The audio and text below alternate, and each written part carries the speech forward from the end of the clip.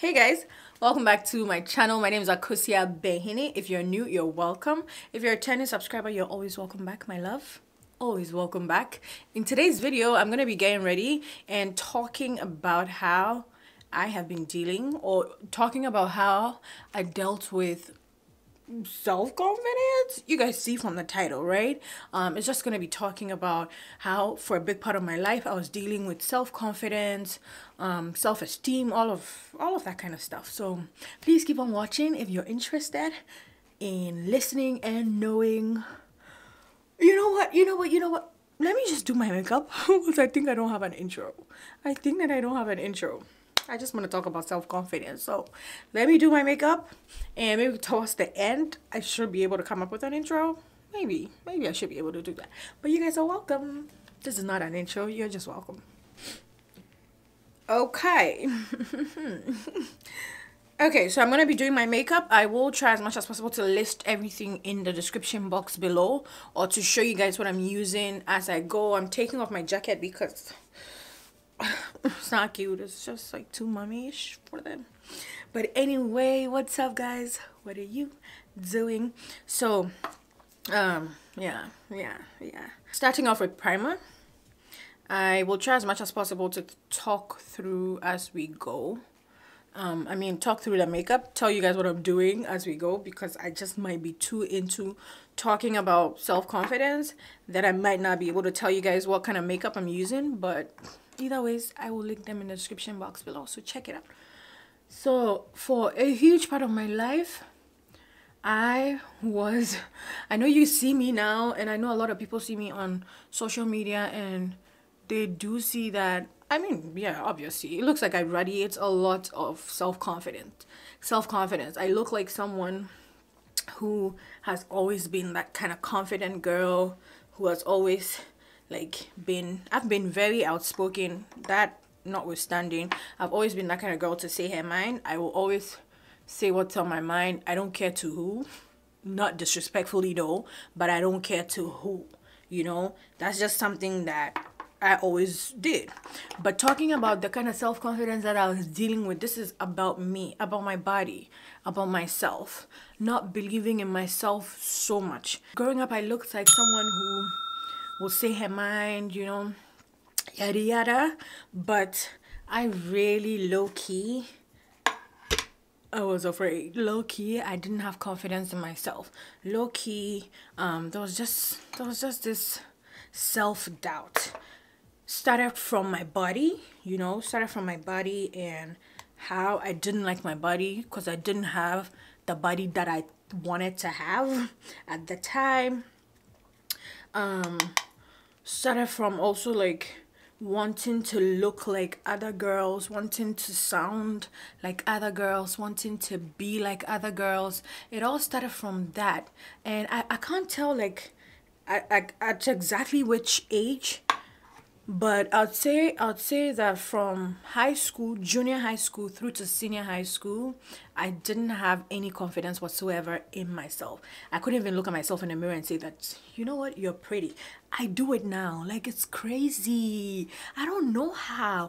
Even at that time, people were telling me that I was pretty. People were telling me that, oh, you speak English so well, blah, blah, blah. You know, like growing up in an African country, English is a thing. So people will be telling me that, oh, you speak so well, oh, you look like you have so much charisma, or you no, they don't even say you look like you have so much charisma. They say that, oh, you have so much charisma and blah blah blah. But deep down, I knew that you guys, you don't know what's going on. Like, you do not know what is going on. I didn't like my skin, didn't like my complexion, didn't like my hair. Let me start from body. I'm gonna go in with some LA Girl Pro concealer. Oh, it's good that I showed you guys, because I was definitely going in with the wrong one. Very much the wrong one. Oh, I would have messed up my face, girl. I wanted to have like a cinched in, you know, figure eight, you know, that kind of thing. Growing up, I wanted to have that so bad. So I would never wear a dress. I would never wear a bodycon dress. No matter what you say. Gwen, I'm saying Gwen will never put on a body fitting dress because I didn't have that confidence. I was like, why would I want to show off my bulging belly? It was such a huge problem for me, at least not now. It was such a huge problem for me because to me there was nothing flattering about my bulging belly that had to be shown to the world, or that had to like come out in a dress, you know, like it's not flattering. To me, it wasn't flattering. So I'm like, you know what, I'm just gonna stick to my palazzo pants. So I'm such a huge fan of palazzo pants, high-waisted pants, anything that will hide that belly. I was such a huge fan of it.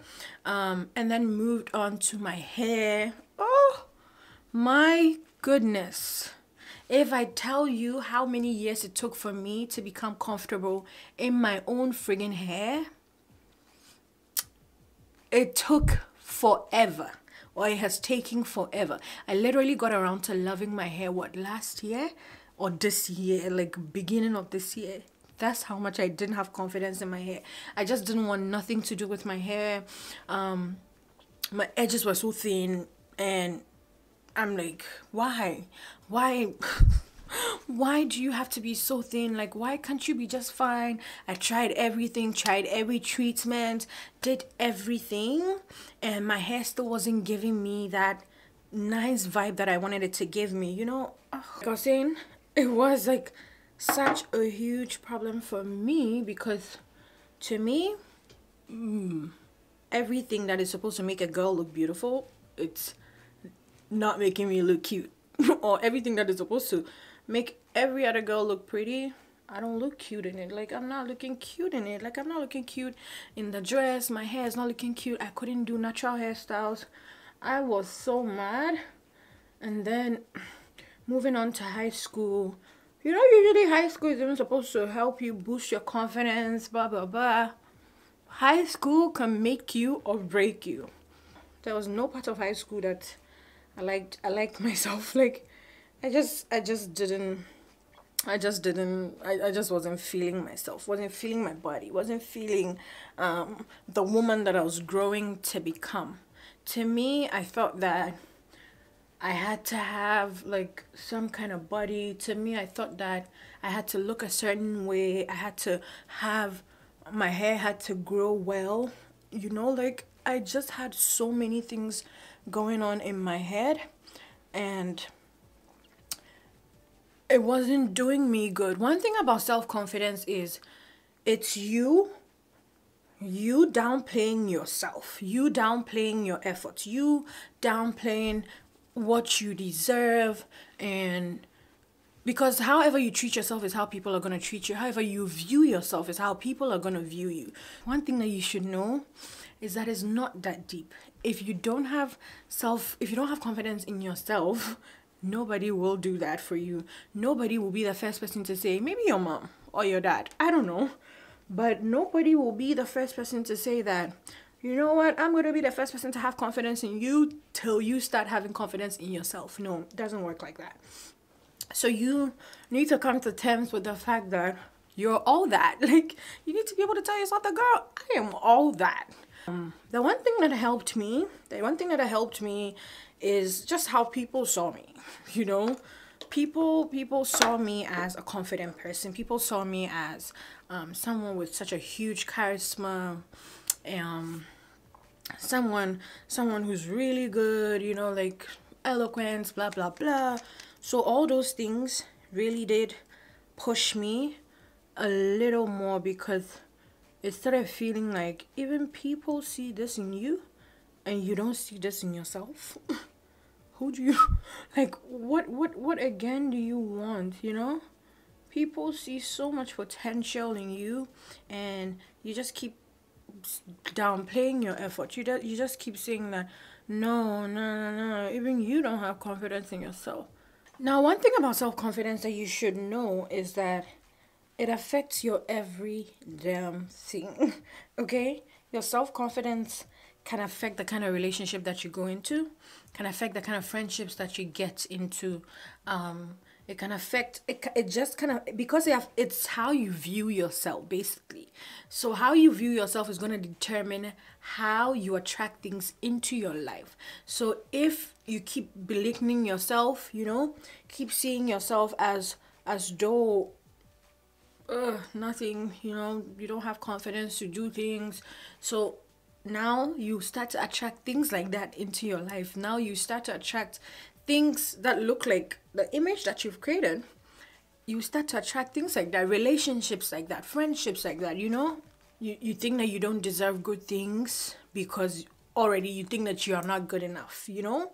You think that you're not good enough, so whatever relationship comes your way is okay. Whatever friendship comes your way, whatever toxicity comes your way is okay. That's what I'm trying to say. Before I even get into how I dealt with my little self-confidence sickness, one thing is that African women in particular are not taught how to be confident, especially for the fact that we live in such a patriarchy system, or patriarchal, however they say it, system. You know, it's very hard for a woman to have so much confidence in herself, to be outspoken, you know, to just express herself in ways that it's seen that a woman is supposed to be quiet, a woman is supposed to be calm, a woman is not supposed to be loud. I'm totally the opposite of that, okay? Totally the opposite. And that's just a narrative that we have to change, because really, we're all humans. We both come with two set of lips. I come with a huge mind. You, the man, as well. So what shows that I can't be able to express myself the same way you're doing? Like, African women especially are being told to not talk when the man is talking. The man is there one line. The man is the one line. I'm not even gonna go there. That's a whole different topic on its own. But African women in general are not thought to be confident. They're not thought to share their mind, say how you feel, however it is, say it, and let us know exactly what you're going through. Let us know exactly how you feel, you know. So a lot of African women will just rather shut up, you know, because they feel like Oba they want to mean kasa, Oba kasa. That's what they do. That's what they say. Yes, there are standards. Yes, there are standards. But there are standards that you create for yourself. There are standards that you have to be comfortable with before you live them. You can't just live by everybody's standards, or you can't just live by societal standards because that's what is right. Does it feel right to you? Is that the kind of person that you really are? Do you really want to say what's on your mind? Then say it. Just go ahead and say it. So a lot of times African women have like a hard time when it comes to self-confidence and like self-esteem. African women even feel like men have to choose them and not they choosing the men. You know, it's just this our generation that a lot of things have changed, or a lot of things are beginning to change. But I am happy. I'm happy that with modernization and the world growing and everything, our generation don't think like that. Our generation can't be shut up. Our generation will just say it as it is, you know. So that's a good thing. That's definitely a good thing. I just wanted to pass that away, you know, talk about the fact that African women are always thought to shut up. Women are not given so much confidence. Women can't hold certain positions because it's assumed that a woman, this position is too much for a woman. A woman can't do this. I know 1,001 men that cannot do the things that I do. Okay? 1,001. And I'll just say that. You know, there are men who totally act like women. There are men who will not be able to make a decision to save the family. You know, there's so many things. And I don't want to even veer away from the topic, which is the self-confidence. But yeah, African women deal with a whole different vibe of self-confidence because it's just how we're trained to be. So it took me forever. I'm grateful that I didn't have parents that were like, shut up, that kind of parents, that kind of parent that were like, shut up, don't say anything when people are talking, don't say anything when men are talking. No, I didn't have that kind of parent. So I'm very happy that I didn't have that kind of parent. Oh, the skin is looking really great. Who is this girl? Who is this girl?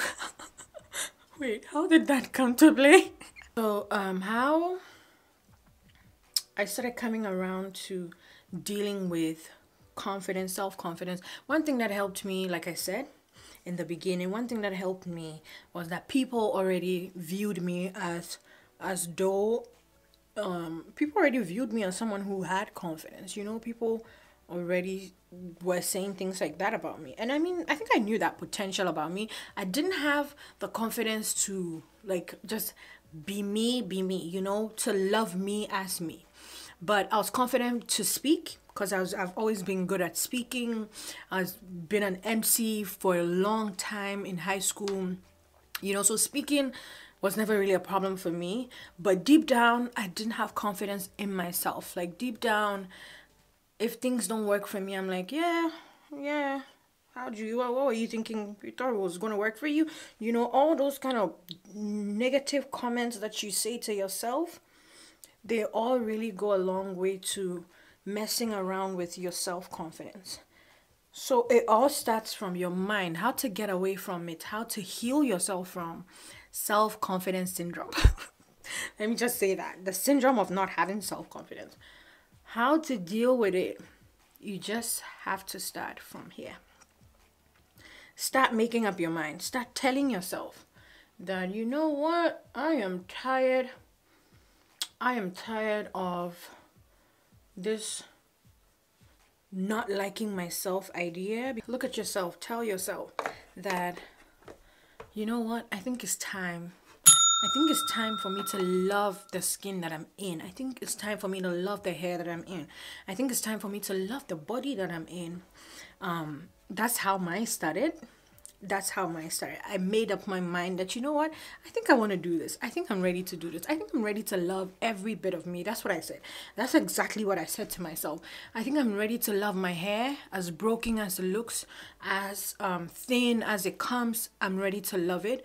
My tummy, my bulging belly, I'm ready to love it.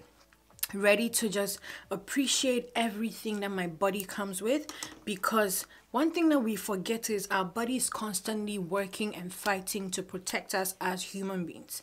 And that's not even self-confidence. That's like a whole science thing on its own. But naturally, your body is always protecting you, making sure that you're good, fighting certain sicknesses that you don't even see. So the only thing that you can do is love your body. The only thing that you can do is feed it with positivity, good stuff, So I started making up my mind that I think that I'm ready to do this for my body. I think that I'm ready to love me, love my skin, love my hair, and just work on me while I go. Loved every time I put on an outfit, just stand in front of the mirror and then say, oh girl, you look pretty. I do a lot of mirror affirmations. Mirror affirmations, just stand in front of the mirror, tell yourself good things. Tell yourself. Be the one to tell yourself those things. Don't expect to hear them from someone, Don't expect someone else to tell you or give you the accolades that you don't give yourself. And that's on period. That's really the truth. You have to start by loving yourself, telling yourself things that you expect to hear from other people about you. You have to start telling yourself beautiful things, positive things, loving yourself and standing in your own truth. Third point, I know the points are all over the place. First starts with your mind. Second starts with mirror affirmations and telling yourself things. Third point will be stand in your own damn truth. Whatever you say, whatever works for you, make sure that you're living it. Make sure that you're standing for what you're saying. Make sure that if you say that you don't want to drink juice, you're not going to drink juice because you don't want to drink juice. Don't let anybody force you to drink juice, okay? And as a huge part of standing by your truth, whatever you say that you stand for, please do it. If You want to wear a wig, wear a wig. If you're a huge fan of natural hair, or if you're a huge fan of natural hair and you want to be natural, be natural. When you're standing in your truth, don't be going for people who are also standing in their truths, okay? Okay? When you're working on your self-confidence, don't go for someone who is working on their self-confidence too, or who likes something that you don't like just because they don't align with your self-confidence thingy. Okay, now I'm gonna go ahead and just do my brows and my eye off camera, then I'll come back so we can finish off this conversation. But while I do that, comment in the comment section below, have you dealt with self-confidence? Are you self-confident now? Would you say that it's something that you're still working on? Is there something that, I mean, whatever you want to say, anything about self-confidence, share it with me in the comment section below. I'd love to hear your stories. I'd love to hear how you guys, how you got out of it. Like, whatever it is, share it with me, okay? Now I'm gonna go in with my blush from Nicka K Duo. Mirror affirmations go a very long way to helping you as a person. It helps you to view yourself differently. So you're basically talking to an image of you in the mirror. So whatever you say, you say to the mirror, you say to yourself in the mirror. So it looks like you're talking to someone else, but you're really just saying them to yourself. So you need to do mirror affirmations. They're really helpful, helped me such a long way, helped me with my weight loss journey, helped me with my self-confidence as well, helped me with loving my hair. I used a lot of mirror affirmations for my tummy, for my weight loss, and then loving my hair, the hair that I have, my natural hair, you know. So that definitely did help a lot. And then the third point that I mentioned earlier was owning your truth and staying in your truth, or standing in your truth, you know. Whatever you stand for, be sure that you do stand for that thing. Let us know, or let us see that you really do stand for that thing. And then the next point that I'll say is believe in yourself, you know. Believe in your damn self, okay? Like, believe that you can do it. Believe that you deserve good things. Believe that you're confident. Believe in yourself. Don't downplay your efforts, you know. Believe in yourself. Believe in your abilities to do things, you know. Believe in the fact that you're powerful and you possess so much power as a person, and you're confident. Believe that you're confident. Believe that you exude so much confidence. Say positive things to yourself and believe in yourself. These things really do help. And from believing in yourself, you also want to surround yourself with positive people and people who make you feel confident. Just imagine that you have people that are not confident. So you move with people that are not confident in themselves. What kind of energy are you radiating? Or what kind of energy are you pulling into your circle? You know, what kind of energy are you pulling into your life? What kind of energy are you trying to feed on? You need to surround yourself with confident people. And I will say that everyone in my circle, which is very small, very tight, everyone in my circle is very confident, you know, from my man to my friends to my family. Everyone around me is very confident. If you're not giving me that vibe, I try as much as possible to stay away from you. If you're that type of person that is always saying, ready on your face, ready on fatao, this doesn't look good on you, why don't you do it this other way? I'm gonna do it what makes me feel confident, okay? I'm gonna do what makes me feel comfortable. If it doesn't make you feel comfortable, stay away from me. Now, there are people like that. There are people who just regularly correct you or say that, I don't think that this looks good on you. That can be viewed as a real friend or a true friend or whatever, but that also comes with a lot of toxicity. There's someone who will just constantly be telling you how you're not good enough, how you can't do this job. No, I don't think you should do that. No, I don't think you should wear that dress. No, that hair doesn't look good on you. That's toxicity. That is not the person trying to get you on the right path. Or that's not a good friend. That's not a real friend. You know, a real friend will tell you as is, but will also make sure that when you're around them, you feel confident. When you're around them, you feel good about yourself. You feel positive because they themselves have positive vibes. So you have to surround yourself with people who are going to give you the kind of energy that you want in your life, who are going to help you on your self-confidence journey. You can't just surround yourself with anyone. If you need to move on from something or someone because they're not helping you with your self-esteem and your self-confidence, definitely please feel free to move on. That's another thing with growth. Lose so many just so you can grow. Lose so many just so you can grow. And as part of surrounding yourself with positive people and people who help you to feel confident, you also want to follow people. Since we're in a social media age, you also want to follow people that help you to feel confident in yourself. People that basically will help you to be okay with your self-confidence journey. People who are going to be sharing their journeys with you, like I am, or like I'm doing right now, you know. I'm just saying. But I mean, you want to constantly see positivity. You want to constantly see people who help you be confident. So that's all you want to look out for, or the accounts that you want to follow on social media. Okay, now I'm gonna go ahead and set my face with my Maybelline Lasting Fix. Okay. Oh, I love this look. It's cute. It's giving me really girly vibes, but I like it. Absolutely cute.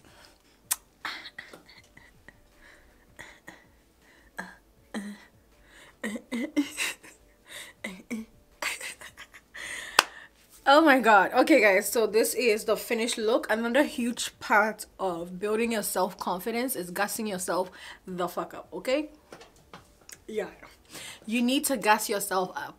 It's basically like mirror affirmations. Like every time that I do something, like I do my nails, you know, do my hair, even if it's my natural hair, I look in the mirror and then I'm like, oh girl, you're the bomb.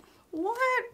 Like this makeup look right now, she looks so pretty. Like I look so pretty. And my hair, it's like, can I go out already? Like, let's just go out, okay? And the sun is out today. It's beautiful. Oh my god. Anyway, so this is the finished look. I didn't do too much with my lip because my eye is already speaking volumes. So I decided that I wasn't going to do too much with my eye, my lip, I mean. But yeah, this is a finished look. Like I was saying, you need to believe in yourself, surround yourself with positive people, confident people, you know, all of that. And basically, another thing you should know is that it will take time. You need to work on it. You need to work on your self-confidence with time. Give yourself time. Give yourself time to love yourself. Give yourself time to grow. Give yourself time to be confident. Basically, just give yourself time. Don't be so hard on yourself. Love yourself in every possible way that you can. Love yourself in every way that you want someone else to love you. Does it make sense? Yeah. Which kind of love you're expecting from other people, from your partner. Make sure that you have that kind of love for yourself. Make sure that you're confident enough in yourself before you expect someone to like give you that vibe, you know. So it all starts from you, all starts from your mind. If you're around people, yes, people can also help you, but if you don't make up your mind, it will never work. If you don't make up your mind that, you know what, I think that I've gotten to my bad bitch stage, so I have to be confident in myself, it will never work. It will never work. It will never work. So let's all try. Don't let social media deceive you. There are so many people on social media who are dealing with so many things, including self-confidence. There's so many people on social media who just post pictures, make it look like they're confident, but they're really not confident, you know. So many people who their social media pages just threatens you, makes you feel like you're not doing anything with your life, or makes you feel like, you know, like. But don't look at anybody. While you're on this journey, think about just you. Think about loving you every possible way that you can. you know, find ways that will make you confident and just add it to what I just said, you know, and they're all gonna help you. So yeah, if you have like any other questions about self-confidence, self-love, self-care, they all play a part in self-confidence, being that girl, you know, being that woman that you want to be. They all play a part. I'm probably going to do another video talking about self-care and how it's a form of self-love. Okay, so that's it. I just wanted to share with you guys a quick one on how I've been dealing with self-confidence, how I got out of that whole fuzz, and basically how I got myself to love myself, to be confident in myself, and attract the things that I really needed to attract from my life. So I hope that you guys like this video. Give me a huge thumbs up if you did. Subscribe to the channel if you haven't already done that. What are you doing? You're not subscribed? Subscribe, love, subscribe, and share this video with anyone that you want to share it with. And yeah, I'll see you guys next Wednesday. Bye. Bye, guys.